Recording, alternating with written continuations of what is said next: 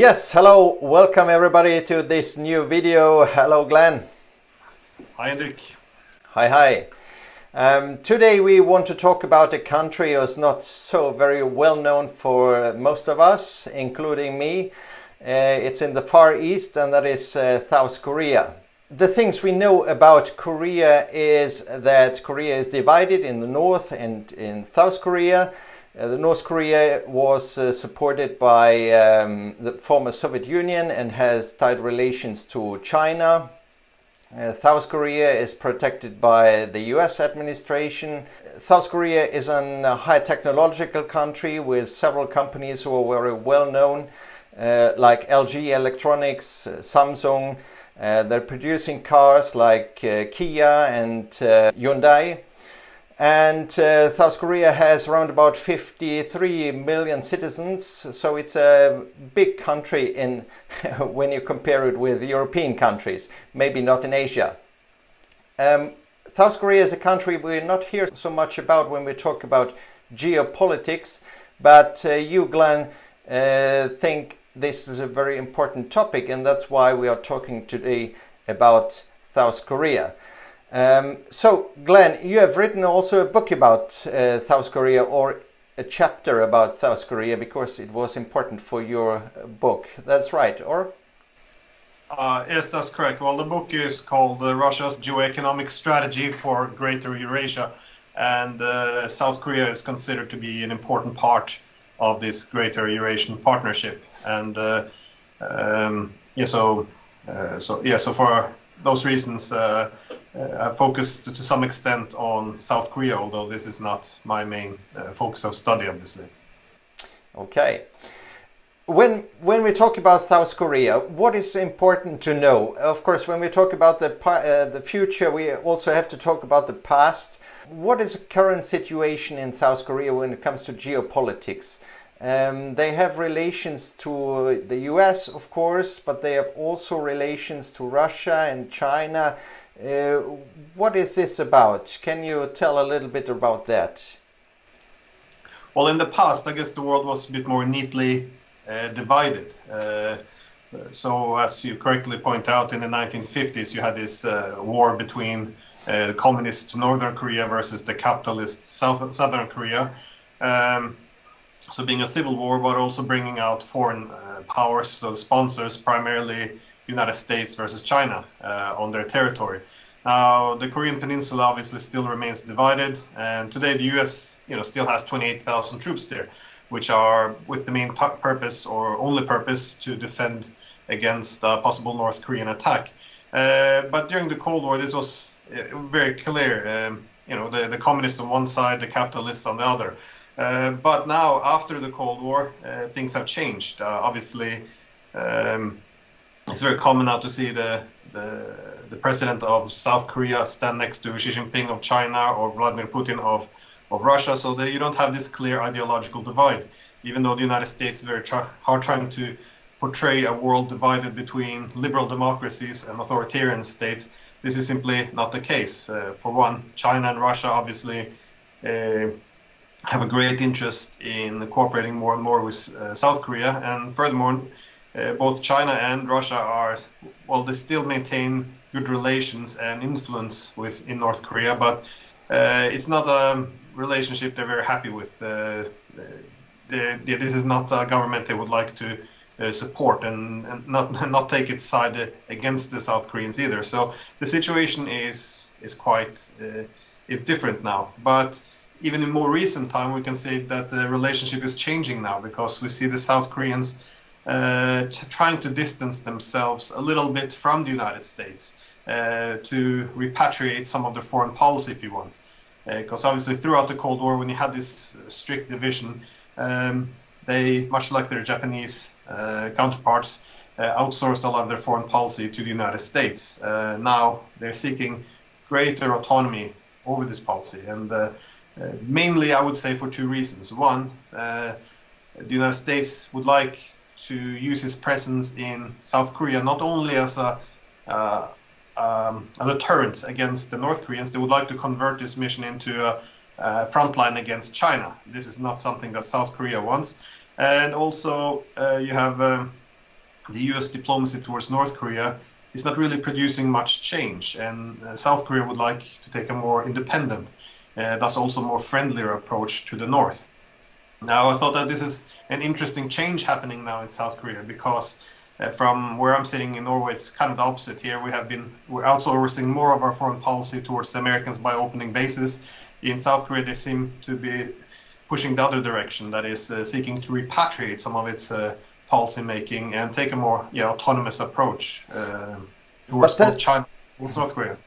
But that's a really difficult situation for South Korea. We see the tensions between US and China rising, so it's a difficult standing point for South Korea, or not? It began to change under Obama, when he obviously said they would have this pivot to Asia, which meant that America would focus more on Asia as the main theater of foreign policy or foreign powers competition. But both Trump and Biden, I would say, followed the same path. They have a little bit different approaches. Trump wanted to make America great by, not being too generous towards allies. Biden would like to make, the West great again. So by relying more on its foreign partnerships. But the end goal is still the same. It's continued US dominance in the world, which requires this shift of power towards Asia. And this explains a lot of the policies. That is, the United States now, they're trying to draw down their presence in the Middle East, but also de-escalate or reduce tensions in Europe in order to focus more on East Asia.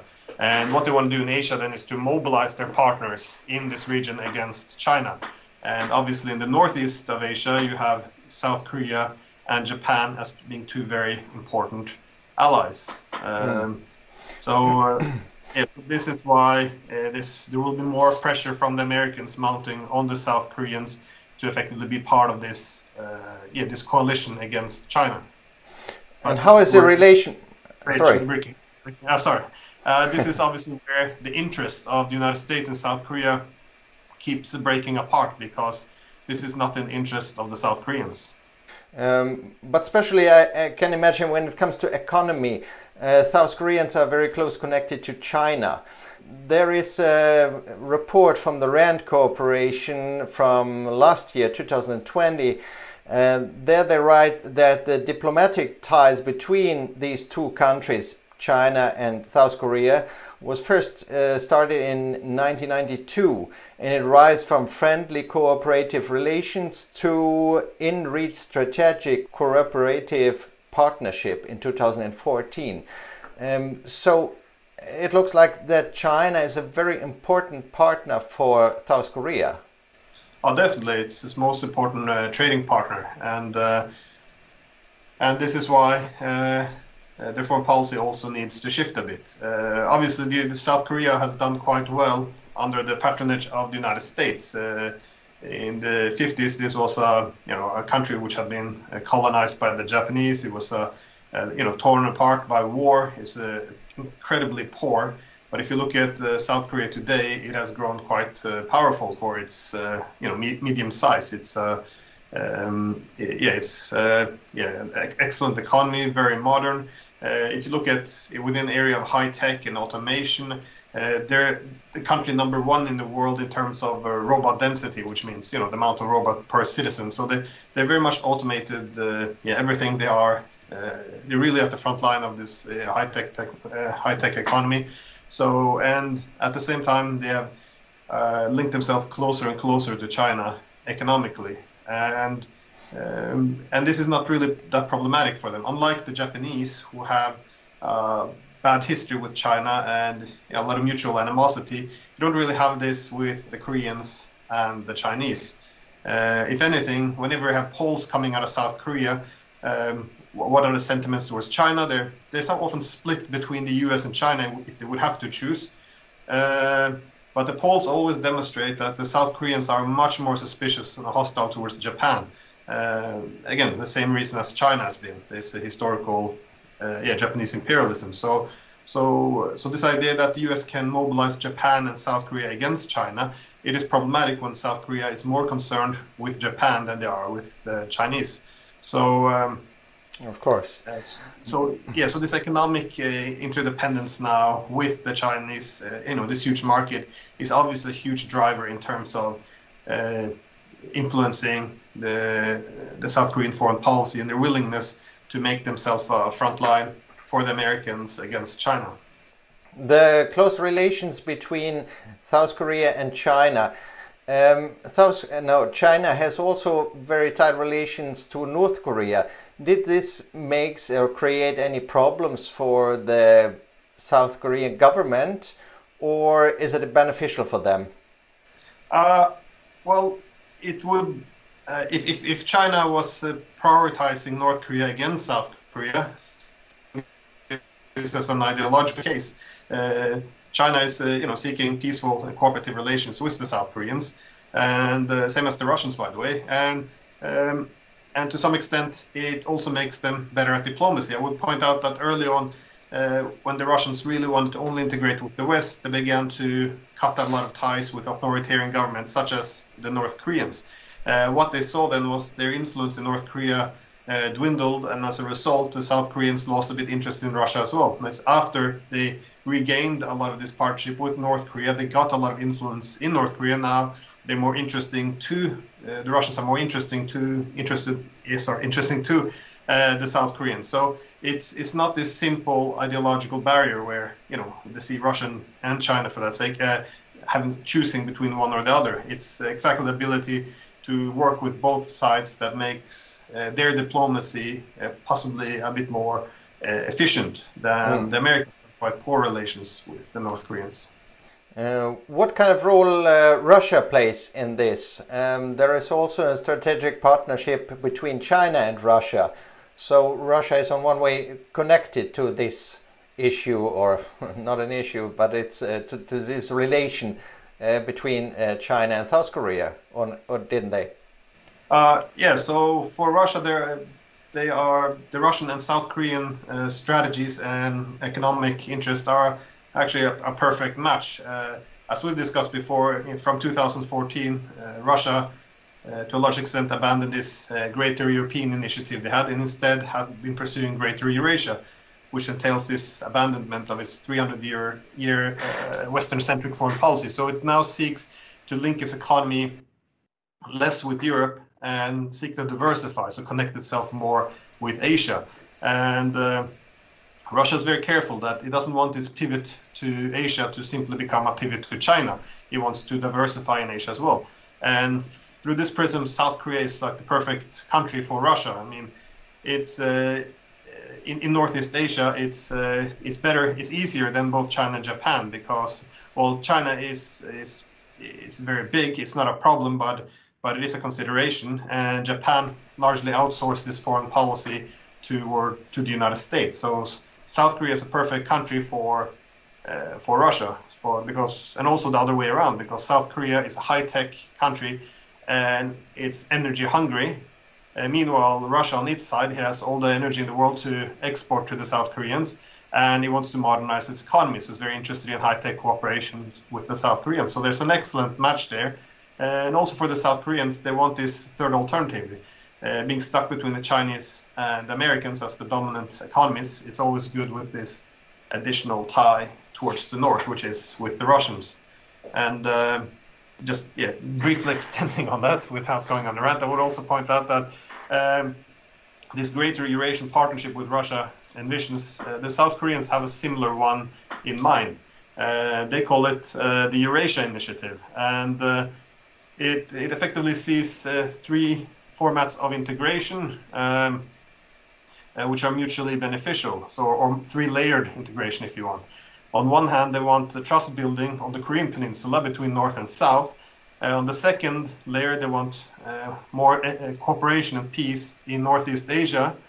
And last, they want economic integration of the entire Eurasian continent. Now, all of these are mutually beneficial and reinforcing. So when the Russians say, let's integrate the whole Eurasian continent, this is, pretty much exactly what the South Koreans want as well.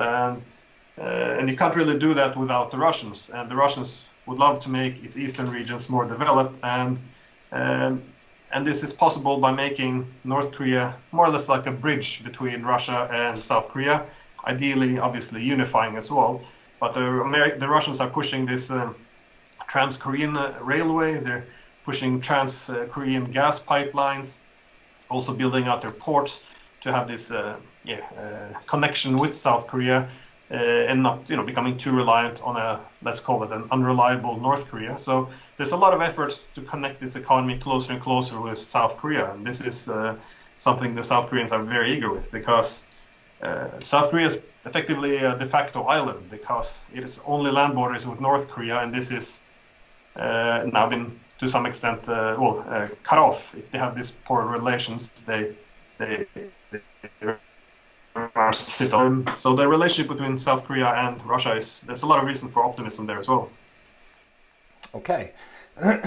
So we can see as more the US pushes these countries, and European countries have also sanctions against Russia and against a lot of other countries, then the relations and the cooperations between these countries in Eurasia will only be more and more tight and more developed. Do you think the South Korean government can stand against this pressure from the US? Well, that's the difficult aspect. Because of the conflict with North Korea, South Korean security is very much dependent on the United States. As I mentioned, there's 28,000 troops, American troops in South Korea, and they function as a deterrent against North Korea.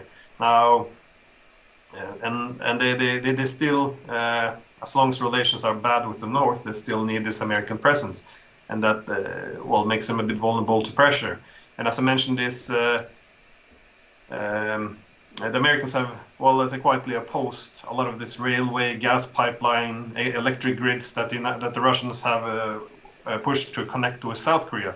Now, they don't really like it because they see North Korea as possibly benefiting, but possibly also if the economic dependency of South Korea changes, they're also afraid this could impact their political loyalties. So, but is it realistic that there will be a new war between South and East Korea, North and South Korea? Another war between North and South? Yeah. Well, every now and then you have, not so much recently, but you have shelling, and there are small conflicts. This could easily get out of hand. So it does depend. I mean, they really need to get the diplomacy going again, and it kind of stalled since the Obama era, because during Trump's era, he went out hard against the North Koreans. So he didn't meet with Kim Jong-un of North Korea. So first it looked like he might, pushing to change the entire relationship with the North. But because they also sucked up all the oxygen in the room, effectively all relations between South and Korea went through then America, because Trump was taking such a big stand. But then effectively he didn't want to make any concessions, no compromises. So the whole thing just stalled. They did this maximum pressure strategy, so nothing ever happened, and diplomacy kind of ended.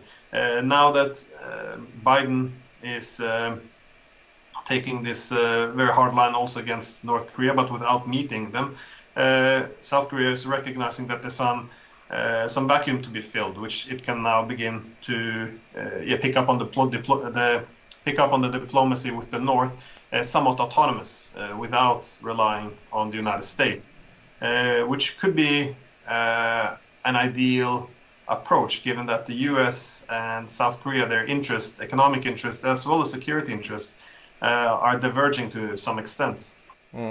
But then for South Korea is beneficial, these tight relations to China and to Russia, because in this way these two countries have also relations with North Korea. So maybe this way is a better way and more practical for diplomacy between North and South Korea, to use China and Russia instead of the US. And on this way you can be more independent from US troops.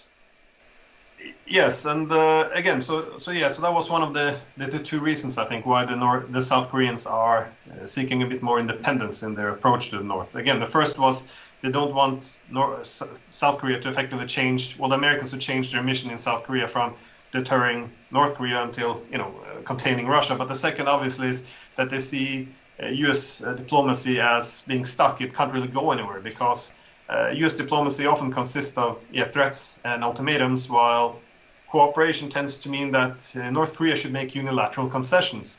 So we often see this, that the United States demands North Korea gives up its nuclear weapons as a sign of goodwill before agreements and concessions are made. So if that's the starting point, give up your nuclear weapons before we start talking, diplomacy will never actually move. And again, this is not really something that the South Koreans are too happy with, because obviously North Korea is a country. Most of the criticism against North Korea is very reasonable. However, that being said, North Korea also does have legitimate security concerns. So if we remember back, it's 19 years now already. Yeah, in January of 2002, you had President Bush of the United States. He presented his Axis of Evil speech, which seemed to borrow some elements from Reagan's Evil Empire speech. And he effectively identified Iraq, Iran, and North Korea as this Axis of Evil. And in this rhetoric, obviously, it implies that peace is created when good defeats evil. Very simplistic, it's good for propaganda and all. But the year after the Axis of Evil speech, the U.S. invaded Iraq. So if you're sitting in Pyongyang in North Korea, you know that your security requires a proper deterrence. Now, if you were advising North Korea, what would you say in 2003? You would say, get yourself a nuclear weapon, because it's your only insurance. Yeah, because the unfortunate lesson of all these American wars have been that countries like Iraq and Libya, who abandoned their nuclear programs, they were invaded and destroyed, while countries who acquired nuclear weapons, such as Pakistan or North Korea, once they had those weapons, they were left alone. So the demand that North Korea should abandon its nuclear weapons before we start even talking, then they would need something from the other side, some reassurances, the U.S. pulling back some of its troops, removing some of its hardest weapons, ending all these military exercises along its borders. But the U.S. refuses all of this. They will not do anything. First, the North Korea has to remove its ability to deter. But, as anyone would understand, if you give up your ability to deter, the Americans have no more reason to negotiate with North Koreans. They could very easily strike them. So you don't have to like North Korea, but you do have to recognize that they will act in their own interest, and they do have security concerns. So this unwillingness to make any compromises or recognize that they have legitimate security concerns has resulted in U.S. diplomacy becoming stuck, as there's no room for maneuvering. And this is what the South Koreans aren't too happy with. So if they can, as they say now, they don't want to participate in American military exercises, for example. This is something that they can do independently to give a olive branch to the north. So there are a lot of strong reasons, both towards the north and China, why the South Koreans seek a more independent foreign policy. Let us take a look back one more time to the US. What will the US do? In tensions with China and Russia, they need a kind of ally in the Far East Asia. If South Korea try to be more independent, so the relations between these two countries maybe are not so stable, what will the US do? Of course, always impossible to see in the future, but what do you think? Well, the main US objective now obviously defines the rivalry with China being the most important one. And the main playing card the United States has is that a lot of these countries are dependent on the US for security. And what it wants is to convert a lot of the security dependence into geoeconomic loyalty. So what they would like for South Korea to do is to join this campaign or alliance against China, if you will, because the US is now very actively trying to mobilize the region against China. So this is the main objective, get them on board, which means also having an independent foreign policy, the South Koreans that is not necessarily in the interest of the United States. Now, this is not just the US, this is the dynamic of bloc politics, you work to contain an adversary and then you make the allies dependent. Now, unfortunately, bloc politics, the structures tend to survive when there are tensions, because this is what makes the allies dependent. And so I would say it's not necessarily in the U.S. interest to reduce tensions that much with the North Koreans, because if the South Koreans don't rely on American troops against North Korea, then well, why would they be there? And this also applies to the, just an extension of that logic, it applies to the possibility of a future unification. Obviously, there's good reasons why North Korea and South Korea would not just seek to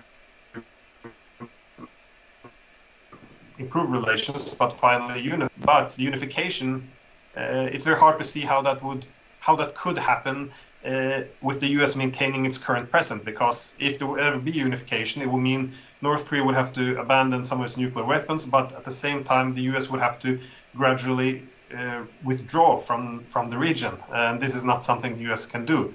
This is also important for the regional dynamics, because if you're going to unify Korea, you need some support by the two main regional powers, which is China and Russia. They have both borders with the North Koreans, and again, they're not too happy with North Korea either. They wouldn't mind seeing Korea unify. The main problem is they look towards Europe, and what was the lesson when communism collapsed there?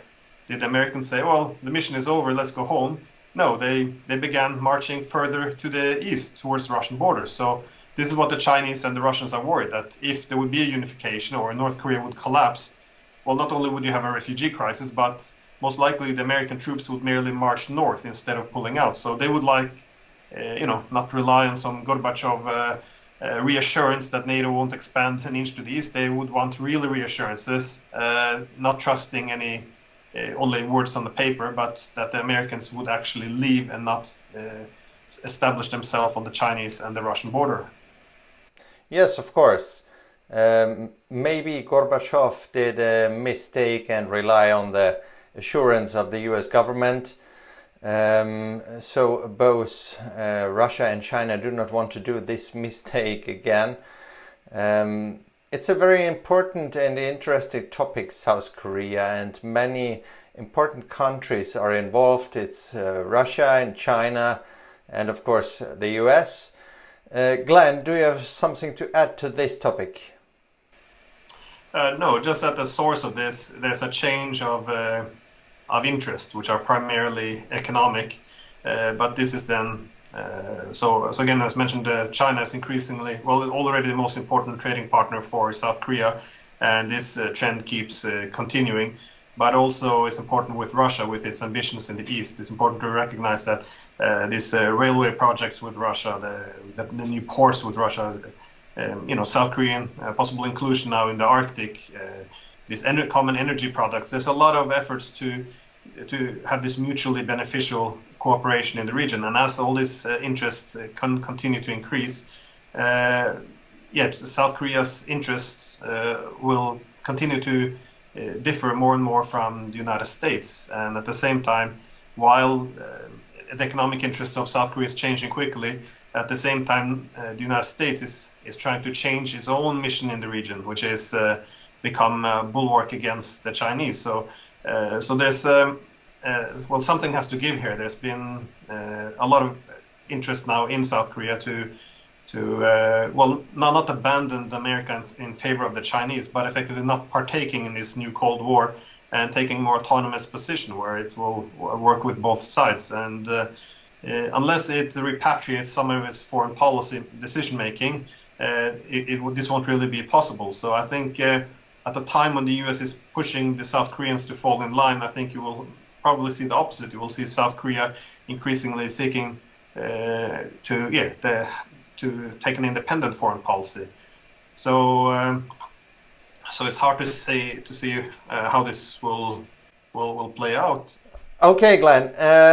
It was very interesting. As you said in the start, you have written a chapter in your book about that. This book is already, how old is it? Some years ago? It was 2016, but not so old. But all of the predictions I made have been following, as I said. So it's still relevant information, I would say. Okay. We will do all the information about this book in the description box down below. Thank you for watching. We'll see us again very soon with a new video. And please subscribe our channels on Rumble and YouTube. And take care. Goodbye.